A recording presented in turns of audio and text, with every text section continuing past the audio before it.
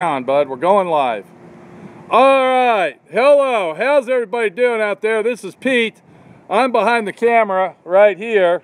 We got Josh today. We're going live on YouTube on Sunday instead of Friday because Josh is here. We're working on our 69 Mustang. We're going to get to that in a minute. What we're doing is we are recovering a package tray. Go ahead and explain what's going on here, Josh. Well, the old package tray was all deteriorated. Talk loud. The old package tray was all deteriorated. Okay. So we had to cut a new pattern. So we cut. Now, what did we use for that? What kind of cardboard is this, bud? It's a waterproof board. This is a waterproof cardboard. Now, can you buy that anywhere, or do you? Upholstery shop, upholstery. Okay. You know, supply. Right, and then we're going to cover it with half-inch foam. Half-inch foam. Then we got our original. And then what kind of material are we looking at here? That's the original. So this is kind of like original style interior from the 1969 that you had to order online, or what? They call it Moon Crater. Moon Crater? Moon Crater. It's okay. the original Ford material that they use. So you're gonna. So basically, how did you? Now I see you already put the foam on here. How did you put that foam on there? What did you do that with? Just glue. Show us what you got. Show us the tools, bud. Contact adhesive. Hold on, Josh. You can't talk when you turn around, bud. Go ahead and show. Okay. Well, so what are we looking at? Just contact adhesive, yellow glue. Okay. So this is cheap. This is a cheap, inexpensive, like Home Depot or Lowe's spray gun. Not that the gun is cheap. The glue's about $50 a gallon. Okay. But you just spray both sides, the sides of whatever you're right. And the material, spray both sides, glue it, leave it there, let it dry. Now let me ask you this: so you let it dry, and then once it's dry, it's contact cement. Contact. Yeah. That's basically what it is, because when it dries and you touch the two surfaces, it's there permanently forever. Now they use that with carpet and everything as well. Am I right? Yeah, carpet.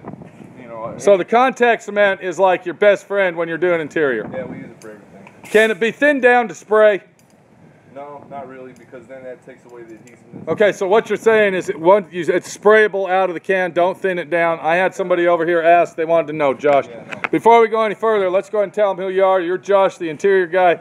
You're in Haltom City. No, North Richland Hills, so that's right in between Fort Worth and Dallas. What's your phone number, Josh? 682-222-2491. Okay, that was real fast. You want to go slower? 682-222-2491. Okay, now you're doing all this out of your home right now. You're temporarily out of a shop, so if you got headliner problems, seat problems, carpet, anything except for actually owning the vehicle and bringing it over to get a full custom interior, you're the guy that's going to help us out. I can do full custom interior. So you can do it over at your house? Yeah. Okay, buddy. There you go. Give Josh a call. He's the one that does all our interior work over here at SWRC, and we're going to make sure that he gets paid good for doing this big job. Go ahead and show us how that glue's on there. Hold on a minute. Hold on 1 second. Come here. Come here. Come here. Come here. Why are you riding my fucking lawnmower? To mow the place, but we gotta... Then if you're going to mow it, mow it. Quit dicking around. The gas can. Okay. Mow. Motherfucker. You're over here fucking with me, dude. I'm over here doing a YouTube live video, and yeah, that's right. Larry's kid. You got it. Larry's kid? Yeah, get the gas, get it mowed. Lawnmower Larry Jr. Okay, Josh, go ahead. So this is one surface here. That's the other surface. What are we doing, bud? Covered the waterproof board with a half-inch foam. Then sprayed both sides of that. Wait, let it dry. Applied it. Now we're gonna spray the foam side and the material side. Let that dry. Stick it. You know. Work the wrinkles out as you go. And okay, so you're splitting it in half. You're not doing it. No, I spray one side of this, one side of that, and then pull it over, stick it, pull this side over, spray those two sides, and then work the wrinkles out. Now let me ask you this. What's the air pressure on your spray gun? We had somebody ask that. I usually use around 30 pounds. 35, 40 pounds, because we're running about 95 to 110 right now. Yeah, okay. All right, so we're going to spray this whole surface and that whole surface. You're going to let it dry for what, about 5 minutes? Yeah. All right, go ahead, dude. Show us what we got. So if we watch Josh, what he's doing is he's taking a cheap, inexpensive spray gun with the contact cement. Now, you can go to Lowe's or Home Depot and buy contact cement. You don't have to get some high-tech professional bullshit. Contact cement is contact cement, but as you can see, he's spraying the surface down and he's getting it sprayed. So what he'll do is I'll spray the other surface. What the fuck? Hold on a minute. Get the fuck out of here. You're fucking with me. You're fucking with me, dude. Leave.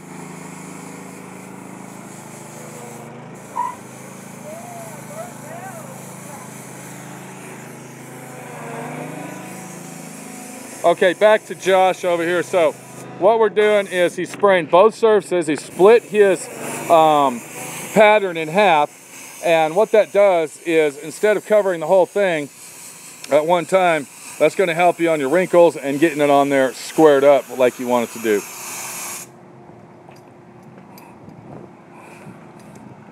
So while Josh is finishing that, we're going to go look at the Mustang we're working on. This is our 69 Mach 1. And I have taken this dash out 3 times already. This is a 3-time dash situation. I'll be putting it back in permanently tomorrow. I had to wire up some extra stuff for the owner and make sure that her lights on the door were working, and then I got to run some wires down under the carpet for her center console, which is over there. And we're finishing up the interior now. The package tray that Josh is making is going in this area right here. We actually had the package tray already ready to cover, and then the owner wanted us to put some speakers in the back package tray, so we had to put a stop on it, of course. But we're going to go ahead and install the sail panel interior parts as well, which are right here. And this will give you a good example of what Josh is doing. He's covering, here's our blackboard back here, you got the foam, and then he's covering that with that factory original material, and then we're going to install them into the vehicle so it'll be done and ready so Rick, the glass guy, can come over and put the back glass in. Rick also, we're going to go up here, he also installed the headliner on this. I'm sorry, Josh. He put the headliner in this car as well. Very, very nice, beautiful job. And we got to thank Josh for coming over here and doing all that hard work, because interior work is not the easiest work there is. And I'm going to tell you something else about interior guys. It's very important that when you are getting your interior done that you shop around. Interior shops are very shysterly and crooked. And that's why I work with Josh, because I've known Josh a long time and he's very honest. But I have dealt with some really ridiculous upholstery shops in my life, and I'm going to tell you that's one of the worst people to deal with is upholstery shops. Next to transmission shops, I would say upholstery shops are the biggest rip-offs there are in the industry of automobiles, automotive restoration, automotive repair. So if you come across an interior guy that's honest and willing to work with you and is reasonably priced and you can trust, you better keep his phone number, because you'll never know when you need it again. And okay, let's go see what Josh is doing. I think he's ready to start getting that on there. Okay, Josh, what's going on? You're already sticking it on there. Sticking it on there, working the wrinkles out. Okay, so you're working all the wrinkles out around the edges? Yeah. Okay. Now, how long did you have to let that sit? It only felt like it was about a minute or two. It's hot day. So on a hot day, it only takes about a minute. Yeah.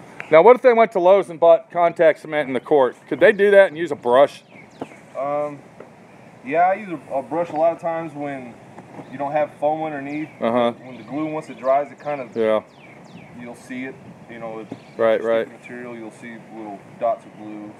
So it's better to spray it on where it's an even splatter. If you're spraying it on a hard surface and covering it with a thin piece of material, you probably See, this is usually on Friday nights, dude. We had some serious situations on Friday. We couldn't have it, so I figure, what the hell? We're over here with Josh today. We might as well get her going, right, buddy? Okay, so you got one hand underneath. Now, once that dries, it really doesn't hurt to touch it. No, you can unstick it, stick it again. Okay. It takes a couple hours to actually set. So. All right. That sounds cool. So what we're doing tonight, for everybody that just caught up with us, Sunday night, of course, we're over here at SWRC. We're working 7 days a week, of course. And what we're doing is we're trying to finish up on this interior job over here on the 69 Mustang. And once again, this is just for people that just caught up with us here. Josh is installing and covering the package tray. This is a very large package tray that goes in our Mustang back here. What do you need, more glue on that, Josh? Or? Okay. There you go, buddy. All right. So he's using a throwaway spray gun. When that thing gets old, he just goes and buys another. How much do those cost, Josh? $15. I've had this $15. 3-4 years. I've had Really? Never cleaned it. No, never cleaned it. Huh, just keep gluing it all the time. That's pretty good, buddy.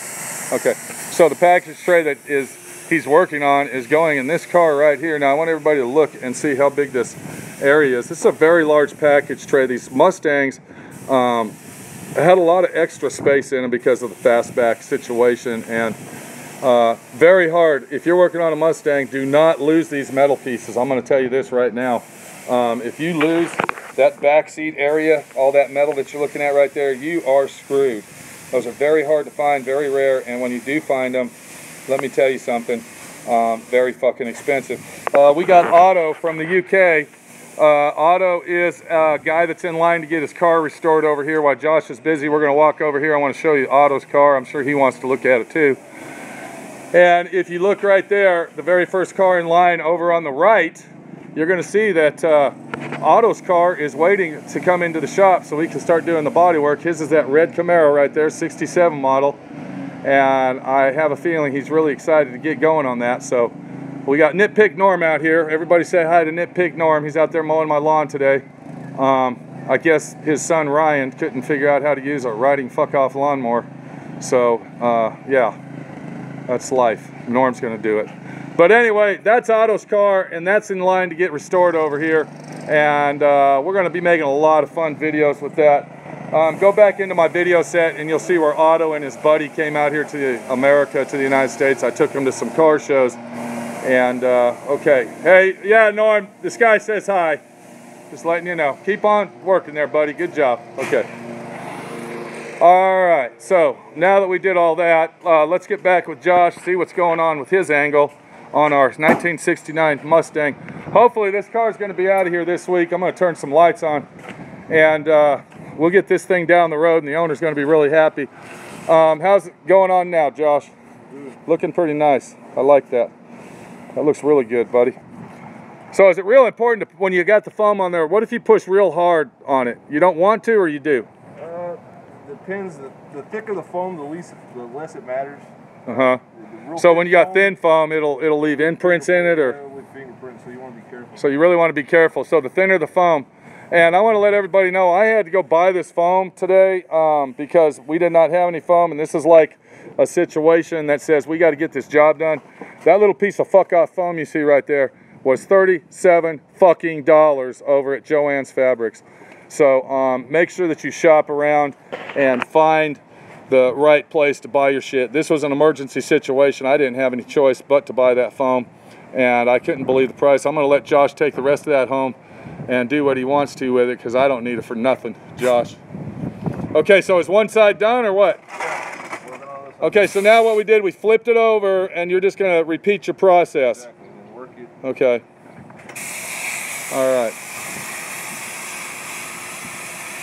So he's just repeating his process, and what he'll do is let the glue dry for a couple minutes, and then once the glue dries, wham bam, thank you ma'am. Are you gonna go ahead and fold the edges over on this, or cut it where it folds over? One side you fold it and wrap it around. This side we're gonna leave it long. Why are you gonna leave that side long? Because you glue it down to the oh, I see. Okay. Oh, so the seat, so it goes behind the seat then. Right. Okay, bud. Yeah, foam's a fucking ripoff. You got that, Mr. 440 guy. Earlier we took Norm's 68 Roadrunner out for a little run. You're going to want to watch that video on SWRNC. It's got a 440 Magnum Police Interceptor engine in it, and that thing is like a rocket ship. So he likes that one better than the one that he has. But anyway, back to our interior job here. Interior can be a bitch. You got to watch out what you're doing. There's a lot of DIY guys out there that want to do this at home, which is no problem when it comes to this type of stuff. But when you get into the sewing situation, that's what really gets your ass in a grind. Yeah, Pete got screwed by Joanne. You ain't fucking lying. $37 worth of screwing, fucking bitch. But anyway, I'm sorry, that was a comment somebody just left for all you latecomers here. You know, this is kind of an easy situation of doing this style interior. What really is hard is when you get into the sewing of the seats. Using the sewing machine and getting everything lined out and getting all those lines perfect and really, you know, laying down your pattern That's the hard part. So, you know, there's a lot you can do at home as far as interior goes, but then on the other hand, it's most of the time and sometimes it's better just let a professional do it to save you money. What the fuck is going on over here? Norm's mowing our fucking yard like, hey, hey! What's up, Norm? What are you fucking doing? Mowing, man. Huh? Mowing. Son of a bitch! Am I gonna call you Norm the mower guy? No, that's Larry's job. That's your job. Okay, you're just here taking up his slack. Exactly. All right, well, do a good job, dude. I'm only doing this and I gotta go. Okay. All right. All right. Norm the lawnmower guy. Doing a good job and helping my friend Pete out any way he can. Hell of a guy. Old Norm's a fucking hell of a guy. Whoops. There we go. Okay. All right, let's get, come here, bud. Why is your dad mowing the lawn? I thought you were fucking mowing it, dude. I did. I grabbed my shoes.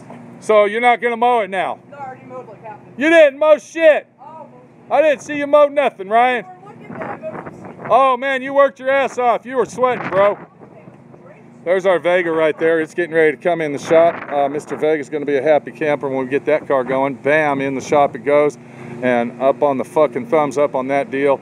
It's gonna be badass. I'm really excited about our Vega as soon as we get it in the shop. Right now though, we're working on this. How's it going, Josh? The wind is not helping. Okay, can you help him with this, Ryan? You got two fucking hands. Yeah, exactly. I know what I'm doing. Then help him do what he's asked you to do, dude. Hold his lip in the slide. Just hold it so it won't slide around.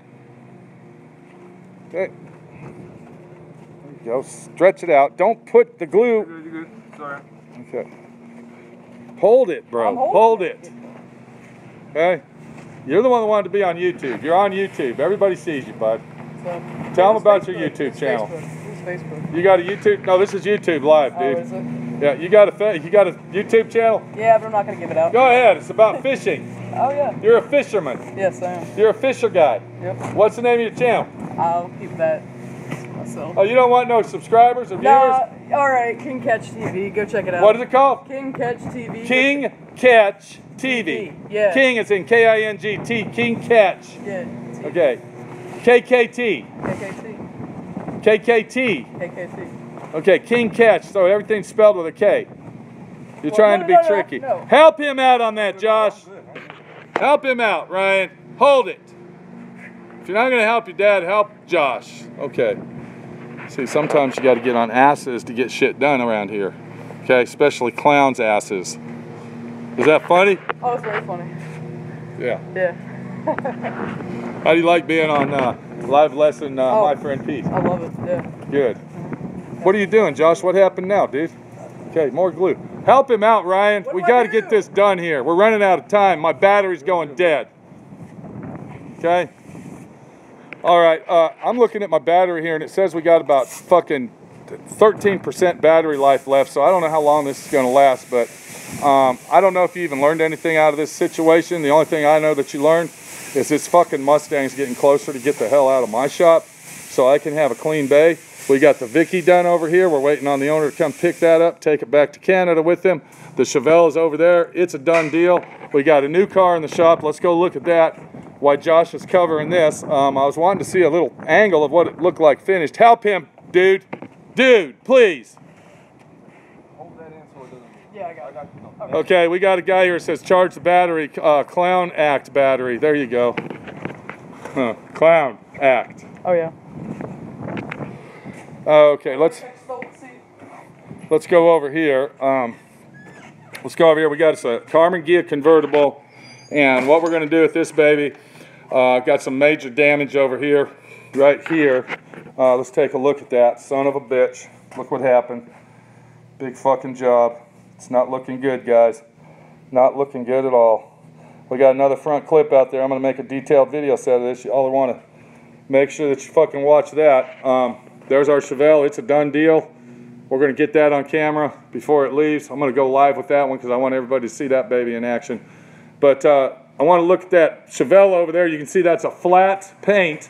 That's epoxy primer that I put toner in. We're going to do the same thing on this thing. We're going to make it red though. So it's going to be kind of a rat rodish, hot rod fucking type situation with the Carmen Ghia convertible. Big job right there. Okay. We're going to go back over here, see how far they got. And we're going to cut them holes out, Josh, for the speakers. No, we got to cut those out. Cut them out, dude. Roll them around. Okay, so Josh has got our package tray covered. He's going to take it. Well, how are you going to cut them holes out, bud? Razor blade. Just take a razor blade and kind of go wham. Yep. Show us how to do one of those before we hit the road, buddy. Okay? Are you learning anything here, guy? Oh, yeah. Because I know you don't know how to mow the fucking lawn, dude. A little bit ridiculous, buddy. Oh, yeah. Okay, what happened to Mr. Chevelle guy? You got to watch the videos. You got to. I can't give the storyline away, bud. It's coming up. Make sure you stay tuned. You're gonna love the ending on that one. You're gonna love the ending. You will not believe, and you'll be shocked, what happened to his wife. Wait, that's the one with the. I don't know about that, right? You're gonna be shocked, very shocked. Better. But what Josh is doing, we're talking interior here, bud. What's that? We're talking interior. Yeah. Okay. Forget it about it. Okay, so are you using some special kind of scissors there, Josh, or what's going on? Scissors. I saw you cut. Scissors, yeah. Okay, so upholstery scissors are different. Well, they're bigger. Huh. Steel. Okay. Because I see you kind of using them. You're not even really cutting. You're just like slicing and dicing. Yeah. Huh. Now, how much does a set of high quality upholstery scissors like that cost, Josh? These are like $60. $60 fucking dollars. Because those sat in my toolbox for like 2 years. Yeah, I have a couple pairs. Damn, dude. You're lucky I'm an honest guy and I gave them back to you. Yeah, I have a few pairs. Yeah. Well, you know, you're a man of the trade, dude. You know, you got to have tools of the trade to do the job. All right, so you're turning it over. You're going to put a little bit of glue here. Am I right? And then once you glue that, you'll fold that edge. But on the other hand, you're going to leave this one long. First, I'm going to cut the... Okay. Okay, so what Josh is doing now, he's cutting out the speaker holes, and he's going to cut the foam first. And you can see he's taking the razor blade and just an inch at a time to get over to the edge because he doesn't want to overcut. Slice the material underneath. Slice the material, there you go.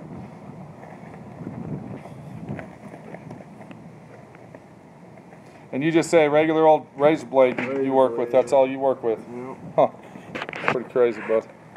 Because I thought you'd have some kind of like cutting apparatus that, you know, those kind that have the blades that you break off. Yeah, these work the best. Really? Easy to manipulate. And then you just throw them away, huh? So he's being real careful not to cut the material because what he's going to do is going to cut the material a little bit larger and then he'll roll the material around. I really should have cut the foam first, but I thought we were going to leave the... Yeah. Well, that's all right. It doesn't matter now. Doesn't matter now, buddy. Because we're here to do upholstery work. It's upholstery night at my friend Pete's shop, and we're getting her done, bud. I like that shirt, bro. Oh, really? Yeah. Thanks for advertising, bud. 100%. There you go. Look at there. Something spiked up in your phone. Yeah, that's all right. What? Set upside down? Or? I don't know. Oh, Don't worry about my phone, bitch. Okay. Damn, Josh, you believe this guy? What are you going to do with youth today? Yeah, what are we going to do with youth, Ryan? Get them all. Okay, Juan asked for my bug. My bug's in the paint booth right now. He's blocked in by the Carmen Ghia. We can't go in there, man. All right. Okay. Okay, so what we're going to do is... Cut it. I'm going to cut first. Leave it probably an inch. Okay, leave about an inch. Just cut an X. Leave an inch on either side. Uh-huh. And then just leave an inch and just cut like this. Okay, so you're cutting slices in it so you can go around and just glue it, but you got to leave it about an inch all the way around. That's for compensating for the foam. Yeah, so when you wrap it around, right. it kind of, you have enough to there cover. You go. Yeah, because you don't want to go too far, right? Then you'll see all the little cuts. Right, right. Huh. I understand that, dude. You don't want that. I've actually seen guys that overcut it, and then you see a cut on the front side of it, and that looks like shit. What's happening with the orange bug? It's doing nothing but rotting in the back. I'm going to make a couch out of that bug one day. And if you hear me talking randomly, I'm just answering questions on here. Is the Rustang there? Yes, the Rustang is here.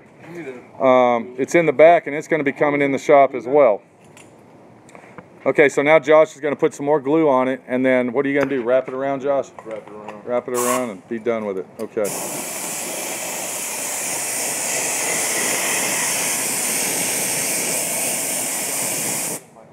There you go, bud.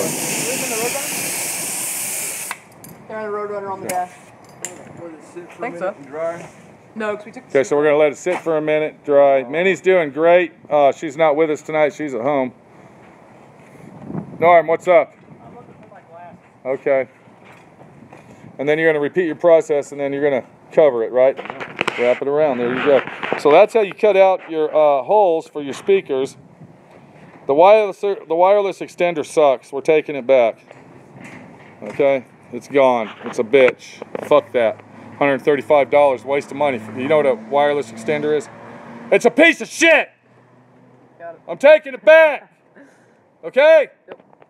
Keep on fucking wearing my shirt, bro. I appreciate it. Thank you. Thank you. Appreciate it, bud. Shake a hand, make a friend. What's up, Norm? What are you bitching about now?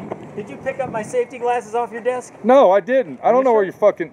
Look in your truck, Norm. They aren't in my truck unless you put them in there. Go look in your truck. Maybe your glasses are in your truck. You told me you had 100 pairs of them.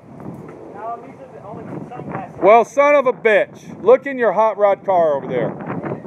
Look around the shop. That's what happens when you wear black glasses, Norm. Okay? They get set down.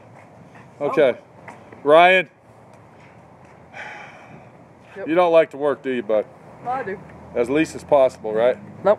I like to work hard. Okay. Okay, we're. Hey, easy, dude. What the hell? Get the cameras on my face, man. Okay. All right, Ryan's a good kid. Tell everybody what you do for a living, Ryan. You're an entrepreneur, right? Yep. What do you do, bud? I buy, fix, and sell ATVs. You buy and and boats. sell stuff and sell it on Craigslist. How old are you, dude? 16. 16 years old, entrepreneur, making pretty good fucking money doing it. What are you working on now? I got a jet boat right now. Jet boat? And a couple of ATVs. Now, how much did you buy that jet boat for? $500. Okay. $500. Yep. How much you plan on getting for it? About 4,000. Huh. You let me know when you do that, and I want to see that sale. Film it. No. Yep. I want to see that, okay? I want to see you sell a boat for $4,000 that you bought for $5,000. All right. Thank you very much. No problem.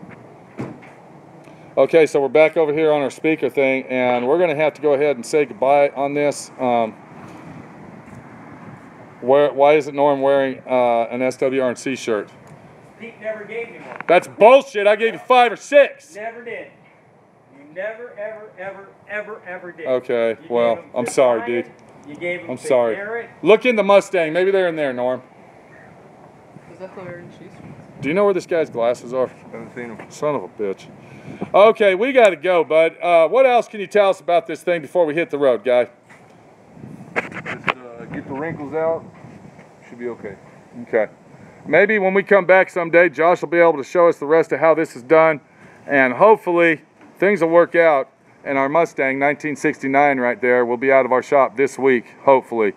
We'll try to see you on Friday night, and if we come back Friday night, we're going to probably be looking at this car extensively and going over it. So we'll see y'all later. Take it easy. My friend Pete, your friend Pete. We got nitpick Norm over here looking for his glasses. Look for my glasses. Okay, find them, Norm. And they're nice ones too. They got the Oh yeah, readers on them too.